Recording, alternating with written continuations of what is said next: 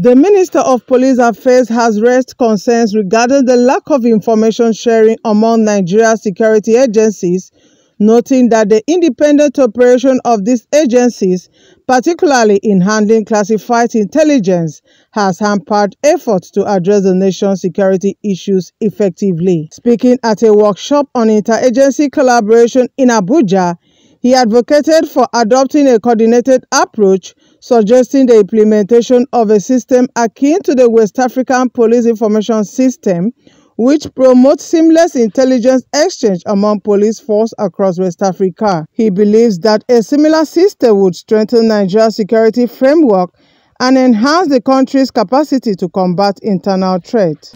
As a ministry, our mandate is clear: to provide strategic direction, oversight, and support to ensure a professional, efficient, and accountable police force. Today, we stand at a crossroad where traditional silos of operation must be dismantled. The imperative for a cohesive approach is clear.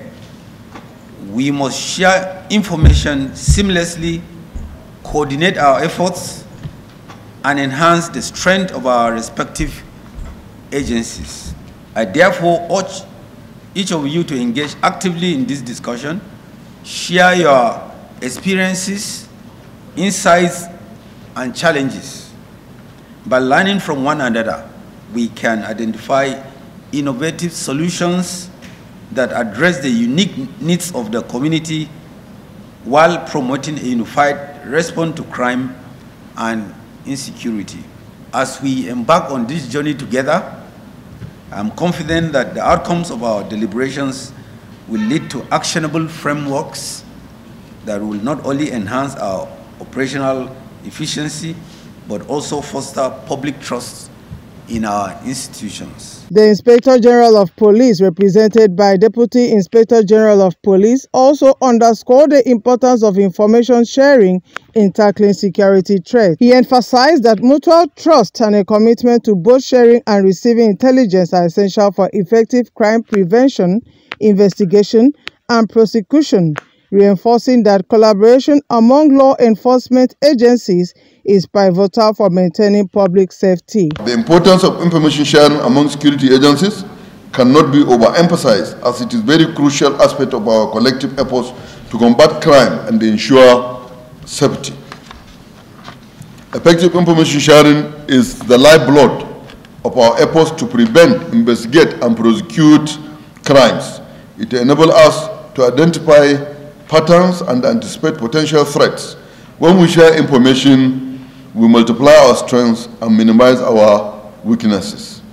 We create a web of knowledge that is far more powerful than the sum of our individual efforts.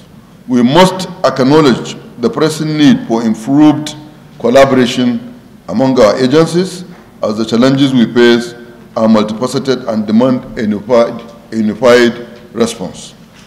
As law enforcement professionals and stakeholders in the criminal justice sector, we acknowledge that the safety and security of our communities rely heavily on the effective and timely exchange of critical information.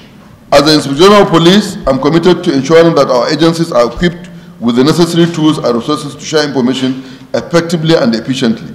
I invite each and every one of you to join me in this effort.